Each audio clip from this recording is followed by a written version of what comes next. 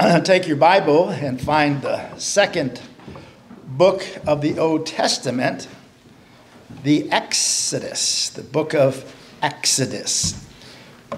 The leaving of God's people after 430 years of bondage. And once again, we come in chapter 17. We come to another wonderful compound name of the Lord. We mean by the name, the words compound, that means a word that goes along with the name Jehovah. So just to review, we have seen Elohim, that's God the Father, God the Son, the Trinity, and the creator and preserver. Jehovah, the self-existing one that reveals truth, holiness, justice, and provides. El Shaddai, the Almighty, and the book of Genesis, chapter 17, God told Abraham, I am the Almighty, walk thou before me and be thou perfect. El Shaddai is the God that's all-sufficient, the big-breasted God that flows out, supplies, and meets our needs. And then Adonai. Adonai, of course, is the name Lord, capital L, and then the rest all in small case. That means master and Lord. So to be master means that he has taken control of our lives. If he's your master, he's also your Lord.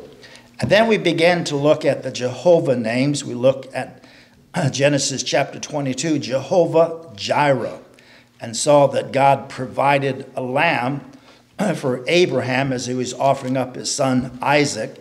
Jehovah Jireh, the Lord sees and the Lord will provide. Well, is Jehovah Jireh in our lives? Does he see? Does he provide for us? And then last time we saw Jehovah Rapha. And Jehovah Rapha, of course, is the Lord that healeth. So he heals, he cures, he restores, and he repairs. So this evening then, let's look here in Exodus chapter 17. Let's just read the whole chapter. It begins once again with the murmurings of the children of God, murmuring because of the way, and murmuring because they don't have a place to get some water. So once again, they're criticizing. Now, God had already taken care of them at the place called Marah, the bitter waters, and God told them to put a tree in, and representing the cross, and the waters would be made sweet. Now, once again, they're journeying.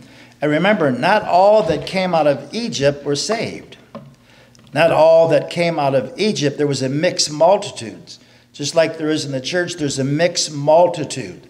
Not everybody that is in the church, not everybody that names the name of God is saved. And of course, we have the great illustration with the parable of the sower, 4 different soils, and only one of them actually was good ground and a good heart. And so that means 1 out of 4 is saved. So once again, we find Israel in her journeys. And all the congregation of the children of Israel journeyed from the wilderness of sin after their journeyings according to the commandments of the Lord. That, of course, the name Lord there, all in caps, Jehovah. And pitched in Rephidim, and there was a problem. What's the problem? No water for the people to drink. Wherefore the people chid with Moses and said, give us water that we may drink. And Moses said unto them, why chide ye with me? Wherefore do ye tempt Jehovah? Why do ye tempt the Lord? And the people thirsted there for water. And the people murmured against Moses and said, wherefore is this that thou hast brought us up out of Egypt to kill us and our children and our cattle with thirst? Goodness gracious. You would think these people had learned a lesson. Passing the Red Sea, leaving Egypt with the wealth of Egypt. How God provided and how God delivered. And yet, when circumstances come up, in our lives, how sometimes we complain to the Lord rather than learning to wait upon the Lord. So what did Moses do? Well, he took the rod and killed them all. Not what he did. What did he do? The same thing that we need to do when we're in trouble. And Moses cried unto the Lord, saying, what shall I do unto this people? They be almost ready to stone me. And the Lord said unto Moses, go on before the people, and take thee of the elders of Israel, and thy rod, don't forget the rod, where thou smote the waters, take it in thy hand and go. In other words, that rod is how they passed the Red Sea. The people murmured or complained. Behind them came Pharaoh and his elite chariots and army, his elite special forces. To the side and to the left were mountains. To the front was the Red Sea. And Moses cried unto the Lord, and the Lord said, tell the people, stand still and see the glory of the Lord. And of course, the Red Sea's parted. Behold, I will stand before thee upon the rock in Horeb, and thou shalt smite the rock, and there shall come water out of it, that the people may drink. And Moses did so in the sight of the elders of Israel. And he called the name of the place Massah, and Meribah. Why? Because of the chiding of the children of Israel. So chiding. And because they tempted the Lord, saying, is the Lord among us or not? What an attitude. What a complaining group. And that's why eventually Moses lost his temper.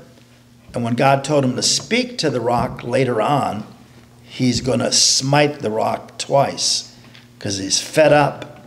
And he says, you rebels, must I fetch you water out of the rock? And he missed the promised land. So there are great lessons for us in the Old Testament about trusting the Lord. Now here's the point. Verse 8.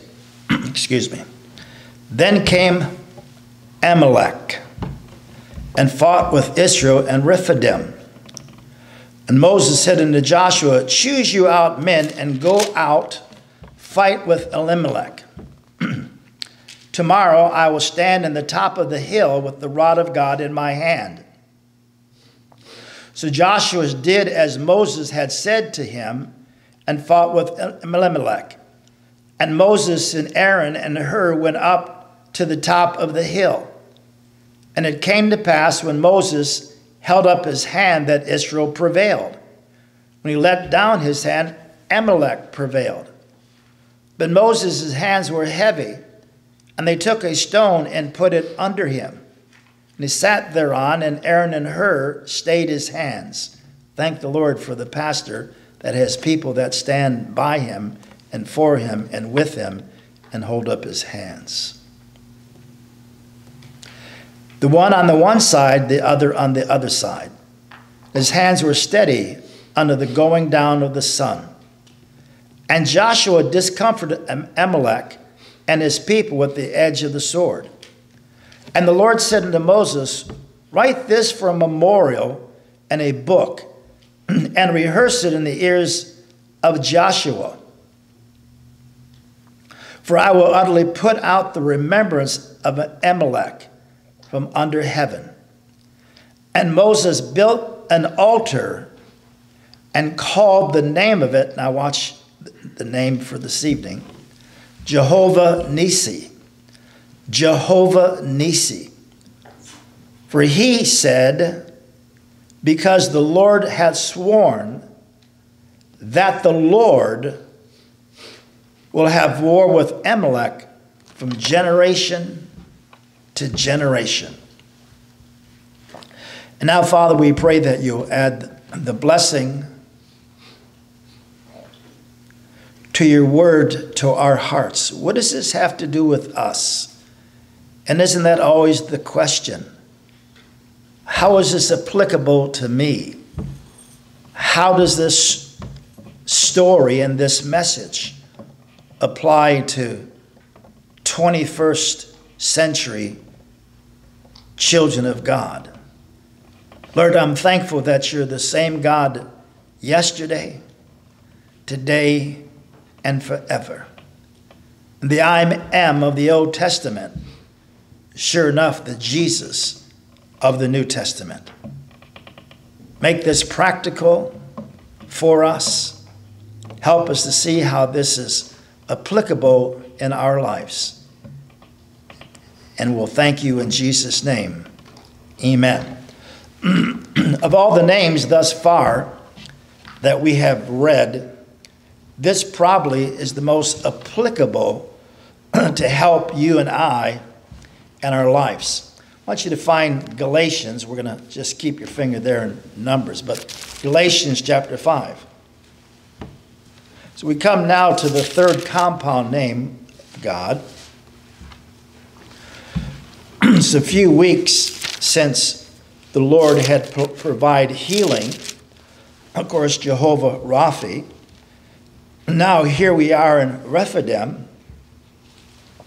Moses has stricken the rock, as we have seen in the first verses of Exodus 17.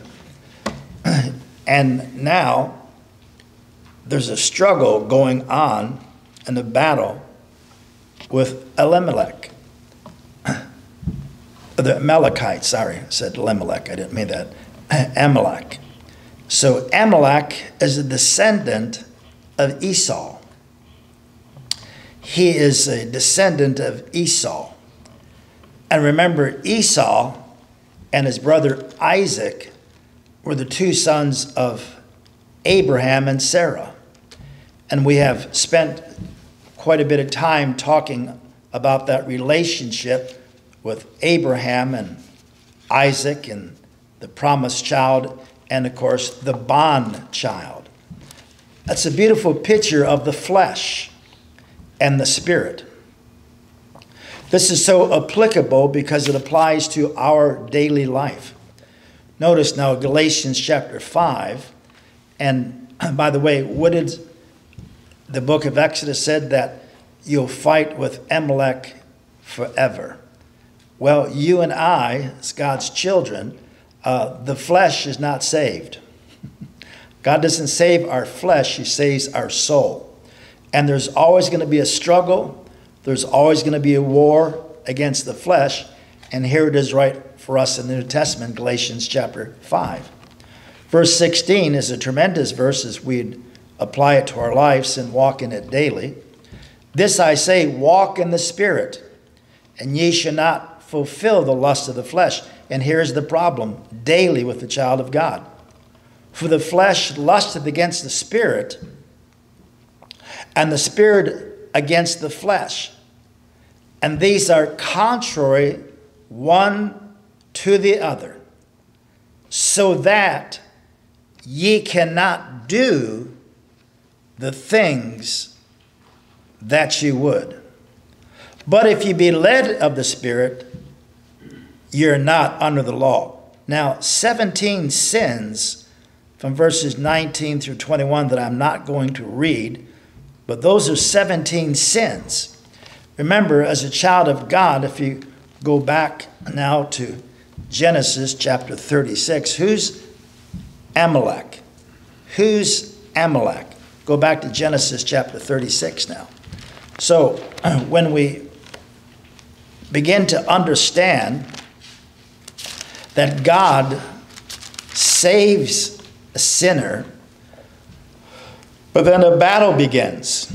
First is the battle before you come to the Lord, and Satan does what he does to blind your eyes, to keep you from hearing the truth, so that you remain lost and his servant.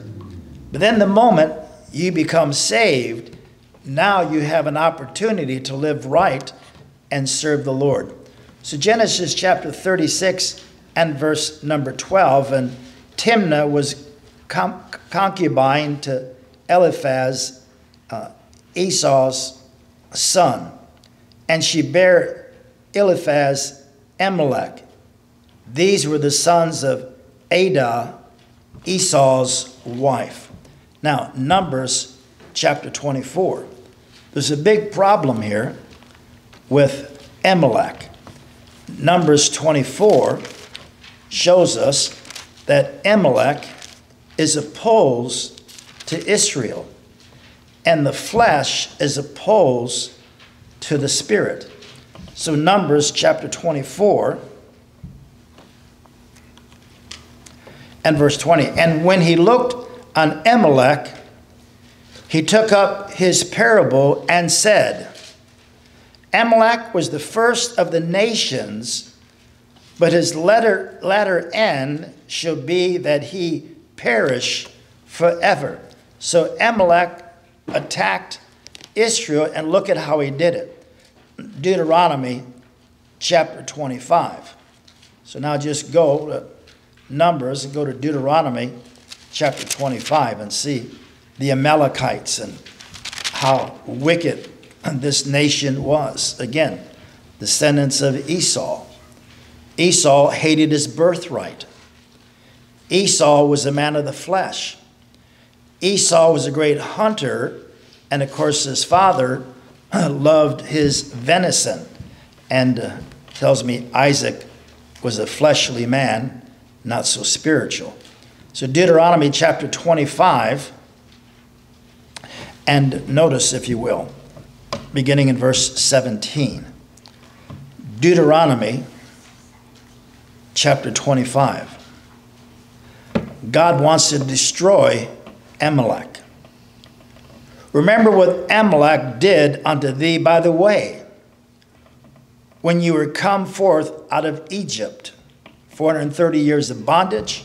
They're going to the promised land. They stop. Decide, rather than going the 11-day journey to the promised land, they bicker, they fight, they moan, they complain, and they suffer in the wilderness for 40 years.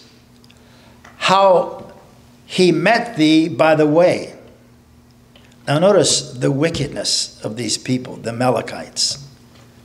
And smote the hindermost of thee, even all that were feeble behind thee, when thou wast faint and weary, and he feared not God. Therefore it should be, when the Lord thy God hath given thee rest from all thy enemies round about in the land which the Lord thy God giveth thee for an inheritance to possess it, that thou shalt blot out the remembrance of Amalek from under heaven. Thou shalt not forget it. So again, just think about it. The Israelites have come out of Egypt. The stragglers behind, the little ones, the weak ones. Find 1 Samuel chapter 15. The weak ones, those who were not able to keep up, and they attacked the weakest. And that's what Satan does. He attacks your flesh, and he does all he can to stop you. If you're sick, he likes to jump on you. There's probably nothing more distracting than a head cold. Just a head cold, a runny nose, a fever, and the winter time, as we go through that time, and you begin to feel the ravages of a cold. Sometimes you begin to get a twitch in your eye. Affects people differently. You get a little twitch in your eye. If I start getting a twitch in my eye, I know I'm getting ready to be in trouble. And then, of course, you have the sniffles and the nose is running, and you're up most of the night, can't sleep. And so, again, just those little things that bother you. And the biggest thing when you're sick is Satan jumps all over that. If you have some kind of a deficiency, if you have an issue, and we think of our dear Anita in need of a kidney transplant. We think of Denelda with the knee. We think of Willie in the hospital with cancer. We think of Gretchen's two sisters, the one with a blood disorder, the other one with thyroid cancer.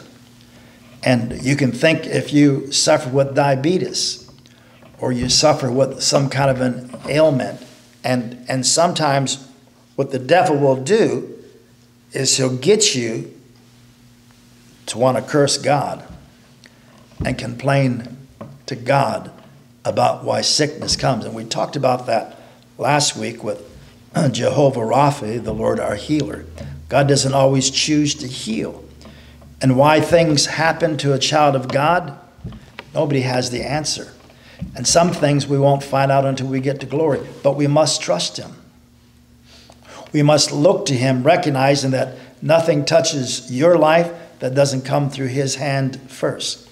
Now here we have Samuel, 1 Samuel 15, the first king of Israel. Last week I spoke about the kingdom coming, and one day Jesus will be the monarch of the world, and he will reign from Jerusalem for 1,000 years, and he will be the King of kings and Lord of lords.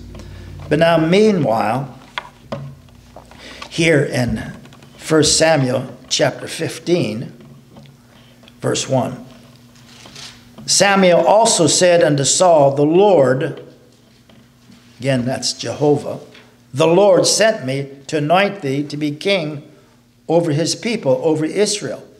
Now therefore hearken thou unto the voice of the words of the Lord. Oh, that we might believe God's word and rely on God's word and meditate on God's word and walk in his word. Thus saith the Lord of hosts, I remember that which Amalek did to Israel. And of course, that's a reference right from Deuteronomy 25, 17 through 19 we just read. Did to Israel, how he laid wait for him in the way when he came up from Egypt. Now go and smite Amalek, utterly destroy all that they have, spare them not. Now, let's jump down further and verse 10. Then came the word of the Lord unto Samuel, saying, It repenteth me that I have set up Saul to be king, for he has turned back from following me, that hath not performed my commandments. And it grieved Samuel, and he cried unto the Lord all night. Here the prophet is suffering with a broken heart. Remember, he anointed Saul. When Saul came to Samuel, and Saul was looking for the two donkeys that had ran away from his father, and so Saul and his servant looking for the donkey. Remember, of course, that God is going to give them a king, though God does not want them to have a king, but they've asked for a king in chapter 8. So God gives them that king, head and shoulder above everybody. And however, when Saul was anointed king, he was very shy, kind of innocent. But when he got power, he went somewhat crazy and turned away from the things of the Lord. While he was young and tender, he was humble. But when he got power, and we said last Sunday that power corrupts. Absolute power corrupts absolutely. So here then, the Bible says that God is upset. Not only is he upset, but Samuel was brokenhearted, because Samuel was told by the Lord, there's a guy coming, and you're going to anoint him, and he's going to be the king. Here's the man that the people are waiting for, and his name is Saul, and you're going to anoint him, son of Cis. Verse 12. And when Samuel rose early to meet Saul in the morning, it was told Samuel, saying, Saul came to Carmel, and behold, he set him up a place, and has gone about and passed on and gone down to Gilgal. And Samuel came to Saul and said unto him, Blessed be thou. And Saul said, Blessed be thou of the Lord. I have performed the commandment of Jehovah. Really? And Samuel said, Really? I'm adding the word really. It's not there. You performed, did you? Well, what's the bleating?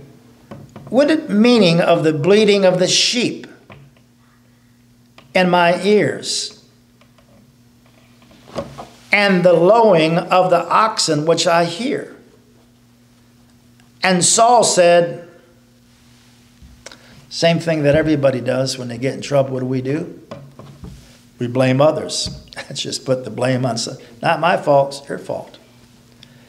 And Saul said, they have brought them from the Amalekites, and for the people spared the best of the sheep and of the ox to sacrifice unto the Lord thy God. And the rest we have utterly destroyed. And Samuel said unto Saul, Stay, and I will tell thee what the Lord hath said to me this night. And he said unto him, Say on. And Samuel said, now here it is, When thou wast little in thy own sight, wast thou not made the head of the tribes of Israel? And the Lord anointed thee king over Israel? And the Lord sent thee on a journey and said, Go and utterly destroy the Amalekites, the sinners. Notice the sinners. Be sure your sin will find you out. The nation with God will be turned into hell, and sinners without Christ go to hell. They go to hell. And that's true. And that's the reality of it. And we must warn the lost. Lift up Christ and let people know that Christ has died on the cross. Salvation is available. So they're sinners. But there's a problem here. You've spared that which God said that he would destroy. So, verse 18 again. Go and utterly destroy the sinners, the Amalekites, and fight against them until they be consumed. Isn't it sad that nations and governments, when someone murders someone, they're more concerned about the safety of the murderer than the victim? What a corrupt government, a corrupt world.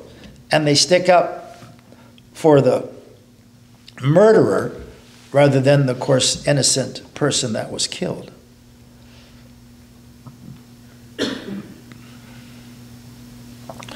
Wherefore, verse 19, wherefore then didst thou not obey the voice of the Lord, but did fly upon the spoil, did evil in the sight of the Lord? And Saul said unto Samuel, Yea, I have obeyed the voice of the Lord. Really? And have gone the way which the Lord sent me.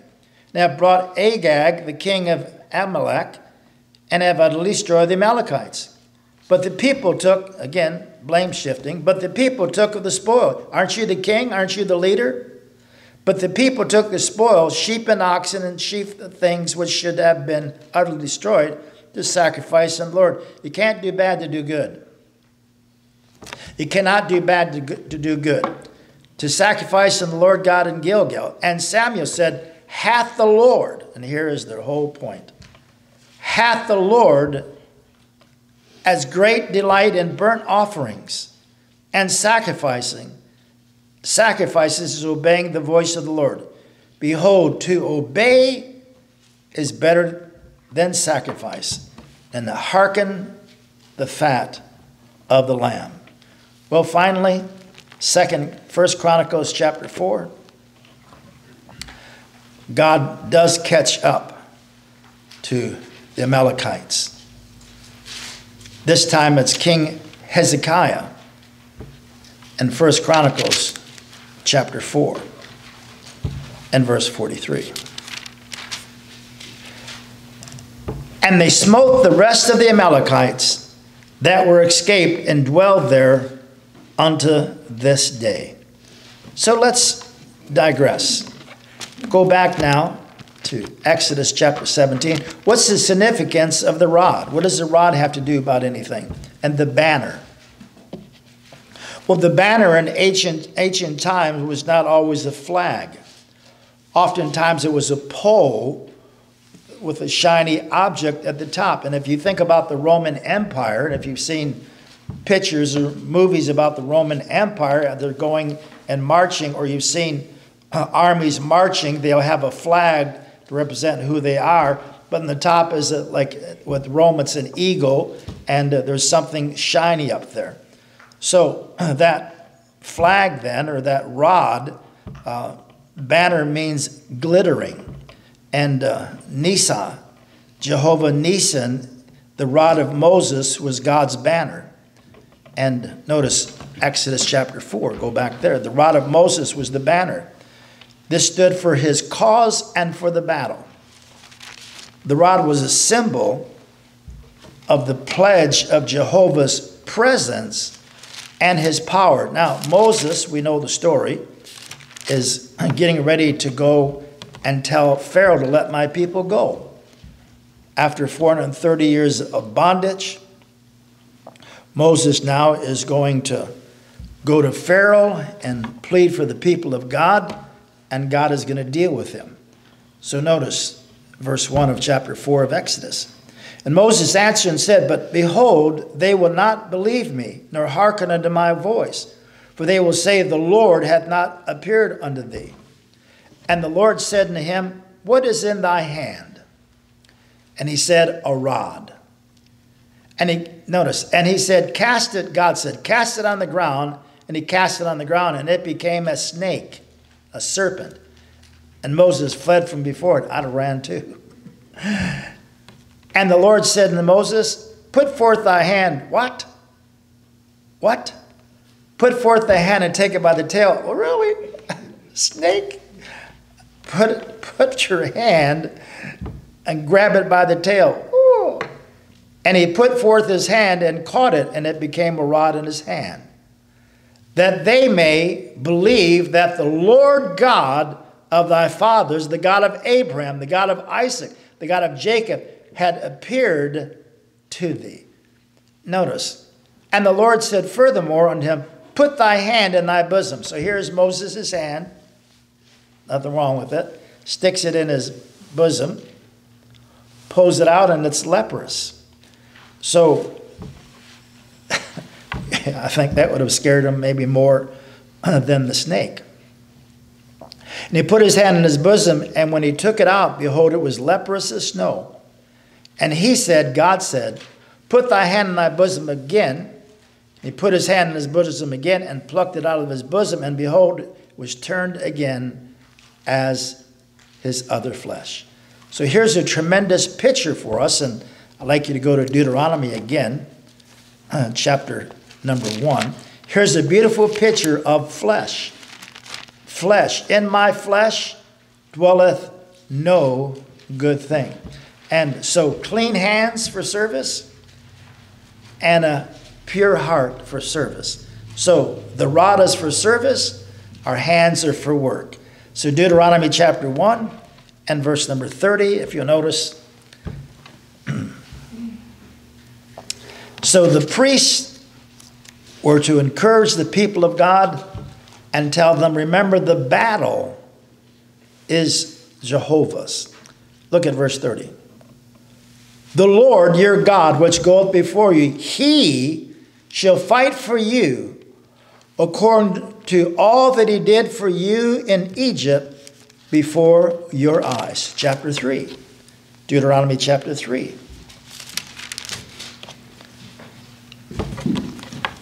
And verse 22. Ye shall not fear them, for the Lord your God, he shall fight for you. Chapter number 20. Deuteronomy chapter 20. So what's the lesson? The lesson is the battle is the Lord's, symbolized by that banner, Jehovah Nissi. Chapter 20, verse 1. When thou goest out to battle against thy enemies. So let's make that 21st century Christians. Do you have enemies? I have enemies. Every day in the world we have enemies, at least three: the world, the flesh, and the devil. And we fight those enemies, and you cannot fight them with flesh and blood. If you try to fight them by your prowess, by your personality, by your education, by how much education you may have. Education is good to a fault, but you can't fight the devil by education. Don't matter how high your IQ is, don't matter how great your personality is or your prowess, the Lord will fight our battles. Notice, when thou goest to battle against thy enemies, and see horses and chariots and people. Remember Elisha? When the enemy of the Lord came to Elisha, and his servant woke up in the morning and making a pot of tea, and there were the Midianites all around. And his servant said, "My master, how should I do?" And Elisha said, "Lord, open his eyes." And the Lord showed him chariots of fire. And Elijah said, "There are more that be with us than be with them." So every day in the world, we fight those enemies: the world, the flesh, and the devil. And again, when you're sickly, you're feeling a little sick, hard to be spiritual, but be spiritual. Be faithful. Well, I can't read my Bible. Well, I have a little thought for you, a little idea for you, a little formula for you. You're so sick you can't read your Bible. And by the way, you ought to read your Bible. You ought to have a Bible. Now, there's a lot of electronics today and people use, but you ought to have a Bible. Why should you have a Bible? Because when you read the Word of God, and I read the Word of God with a pen in my hand or a marker. And when God speaks to my heart, I underscore that verse. I put a date there, and I'll put the word glory there. And as I go through my Bible, and there may be a time as I'm going through it, and as I go through the Word of God, I'll come across that verse again. Well, in a month. In a month, I read through the book of Romans twice in a month. The book of Acts, 28 chapters, but I read through them, and I read through Matthew, Mark, Luke, and John. Read many chapters, many verses, and so forth. But I underscore it. And God speaks to my heart. And I'll go back, and maybe there's a promise, and I'll claim that promise. And I'll put sell motorhome. Back in 1984, sell motorhome. Going to Canada, sell motorhome. And of course, the Lord sold the motorhome. And then wife's illness, cancer, and this and that, and write out things. And then I come across them, and I have many Bibles. And sometimes I wear out a Bible. Now this Bible, I've been preaching from this Bible since '08. This has been my preaching Bible. And so I've been preaching from this Bible since 2008. But I have Bibles that I read at home, have Bibles in the office. And when I'm preaching, let's say I'm preaching from a text, such as last week, Isaiah 9 and verse 6 and 7. I'll go through my library, and I'll bring out my Bibles, and I'll look up Isaiah 9, 6, and 7 and see what the Lord may have taught me back then, and I'll have some idea. So again, read your Bible. Get a hold of your Bible. And if you're ill and can't read it, Google Alexander Scourby. Alexander Scourby, that reads the King James Bible, he does a really good job. And by the way, because of names in the Bible, names are very difficult. And pronunciation, I remember preaching from Acts 27 years ago. And when that storm came, the storm was Euroclydon. A preacher once preached in our church, and obviously didn't read Alexander Scourby, and he had a crazy name. And he kept repeating it over and over. I want to say, you're not pronouncing it right. And I don't pronounce it right. But Alexander Scourby, my opinion, if you want to listen to someone read the Bible, and if you're sick, read it and listen to them. Faith comes by what? Hearing, and hearing by the Word of God. Now you have two avenues. So you have the Word of God, but get a Bible. If you don't have a Bible, get yourself a Bible. Read your Bible. and I have an iPad at home, but I write out my sermons. I'm not going to bring that iPad up here, and I figure the thing will probably break, and I'll lose my notes. So, and I know there's a lot of electronics, I get that, but I'm just old-fashioned, and that's free. That wasn't in the message, but I just wanted to give that to you and to underscore your Bible. When thou goest out to battle against thy enemies, and see horses and chariots and people more than thou, and be not afraid of them, for the Lord thy God is with thee, which brought thee up out of the land of Egypt. Remember when he saved you out of bondage? Egypt is a picture of the world. Pharaoh is a picture of Satan. And it shall be when ye are come nigh unto the battle, and the priest shall approach and speak unto the people, and shall say unto them, Hear, O Israel, you approach this day unto battle against your enemies. Let not your heart faint. Fear not. Do not tremble. Neither be you terrified because of them. Why? For the Lord your God is he that goeth with you to fight for you against your enemies. To do what? To save you. Look at the next book, Joshua. Joshua.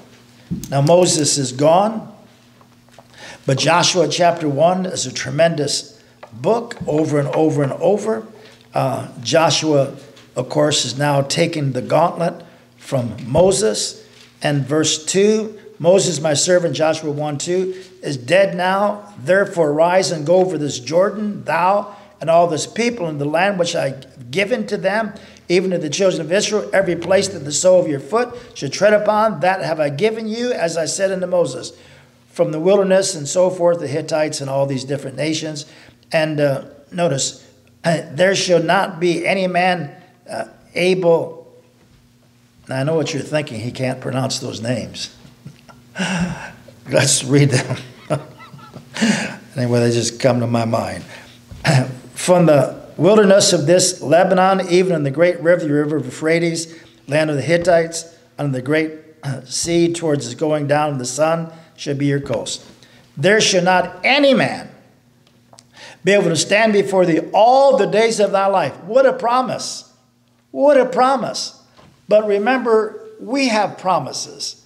I can do all things through Christ which strengtheneth me. Visiting Willie yesterday, I took his hand. I said, remember, the Lord said, I will never leave thee, nor forsake thee. And then I went through his 10 fingers. I can do all things through Christ. So the Lord of the Old Testament is the God of the New Testament. Same yesterday, today, and forever. So he'll fight your battles. Whatever the battle you may have, maybe someone at work. Isn't that where the battles are at? Work. Somebody at work that takes advantage of you. Somebody at work that just drives you crazy. And those people, it seems like it seems like work, or even at church. There's people at church, they drive you crazy. They just drive you crazy. They can't help it. They're just who they are. And you are who you are. You may drive them crazy. And so remember that the Lord is for us. Now, I'm not saying we battle at the church or you battle at work. But remember, the Lord is for you. And he's with you. And if you put on the whole armor of God daily, if you yield to the Holy Spirit, I told Willie this Monday, I said, now, if you listen to my sermon, or I looked at the clock, I said, it's 3 o'clock. And going on 3 o'clock, and he was waiting to get some meds. And I said, Willie, look at the clock. It's going on 3 o'clock. I said, I've been teaching the people at church 3 o'clock, 6 o'clock, 9 o'clock, every 3 hours to submit to the Lord. Yield to the Holy Spirit. If you've done something in those 3 hours, if you fought with your wife, your husband, your family, your parents, what have you, and get it right.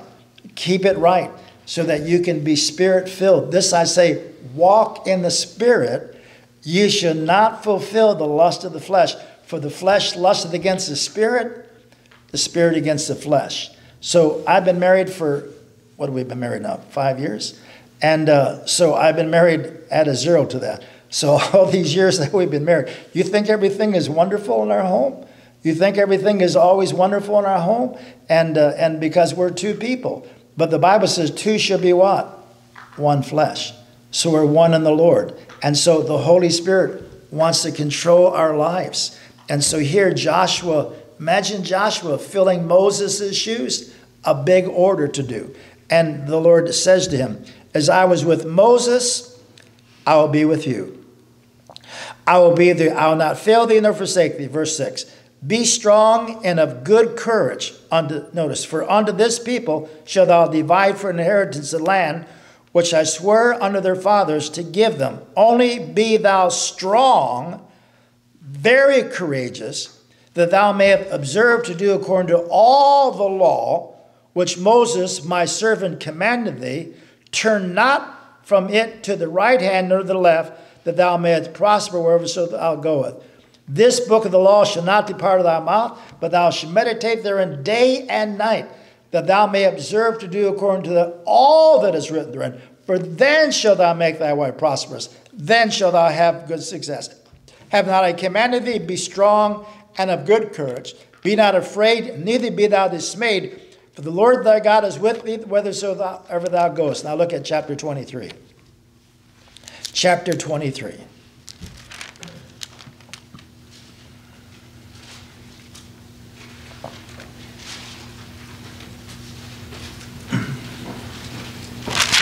Chapter 23.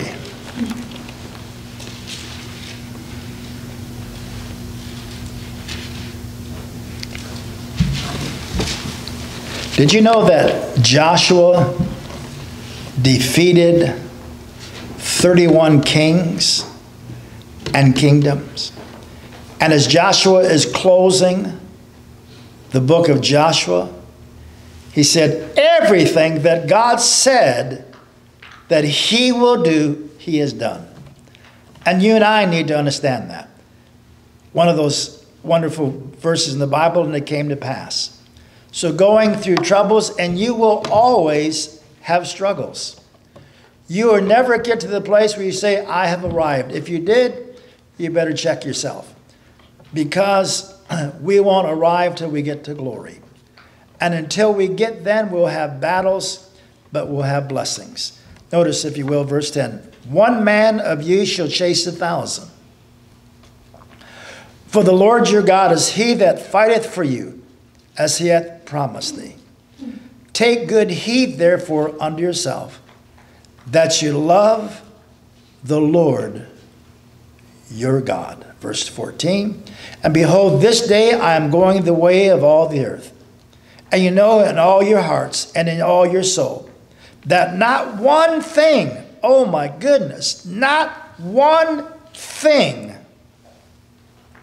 hath failed of all the good things which the Lord your God spake concerning you. All are come to pass, and ye and unto you and unto everyone, everything hath failed thereof. And not one of these things have failed thereof. Now, let me just share something with you. Miss Glennon and I, just on a daily basis, we got a new dishwasher because the old one, she wasn't available anymore. The old washer perished. So the new one was coming. And we waited and waited and waited and waited and waited and waited and waited and waited and waited. And then it arrived. And so they called us and said, it's in. And we were all excited. And then they said, oh, but you can't have it because it fell off the truck. So then in August, this is what? December the 8th. I like the number 8, new beginnings. But anyway, August the 8th. This is December the 8th. August, September. So September, October, November, December. We ordered a microwave. In August, and they make you pay up front. So finally it came in. The first excuse, or one of the many excuses, was, well, flooding in BC. And then the flood, Noah's flood, it was washed away. Anyway, finally it showed up. We were all excited. It showed up yesterday. No, yesterday too. It showed up Monday. Oh, excited. It's come. The guys came in. I said, I'm so happy you guys are here. You don't have to have a cigarette today. I have a little sucker for you. So I gave him a sucker. Oh, thank you, brother. So about 4 hours later, all excited, 4 hours later, you guessed it, it doesn't work. Put holes in the wall and put drilled holes, and so it doesn't work. I said, you got, so it was hard for me to go down and say to Mrs. G, sweetie, you never believe it. Oh, I believe it, dear. Anyway, I said, it doesn't work. What? So they took it apart, and sure enough, some wire was, anyway. So they sent it back. So I'm saying just in a day, that may have made you gone crazy. I said, you know what? I'm not mad. I said, I just want you to know, remember, these hands are lethal, boys. Get it out of the house. So anyway, in the daily life, we fight with the world of flesh and devil. But I gave those boys a track, like I did the last time they were there. And I said, now, all seriousness, I said, I hope you'll read this again. And this is serious business. And you need to know the Lord. But what if I'd have gotten my flesh? You know, said something terrible or nasty. And they'd have said, huh, I thought that guy's a preacher. So the world, the flesh, and the devil will be with you till you get to glory. Shall we stand together?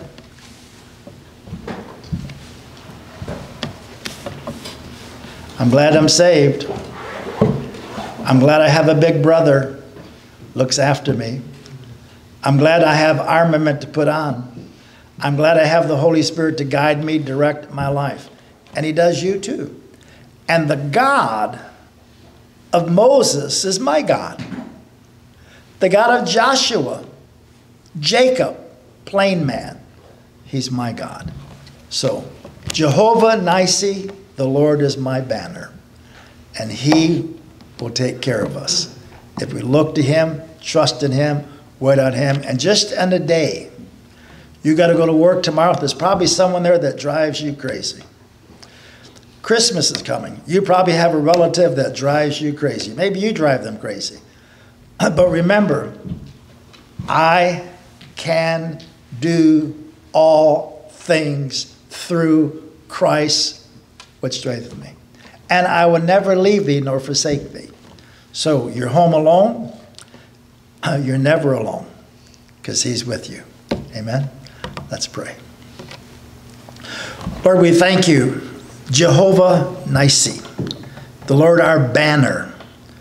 And Lord, as you told Moses, and then Moses missed the promised land because he got in his flesh and got angry and got upset with the people. And Lord, that happens to preachers all the time. They don't feel appreciated. They don't feel accepted. They don't feel they should get enough or get enough. And all these things happen, and preachers get angry. And Lord, when a preacher gets angry and bitter, he's done for. And Lord, that's applicable to God's children. We get in our flesh. We get upset. We get sideways with one another. We feel like we're unappreciated. We pray that the things that we do, nobody thinks about them or is acknowledging them, but Lord, you do. So help us to look to you, wait on you, to trust you, and realize these wonderful Jehovah names. The one that sees, provides, the one that is holy and just and pure.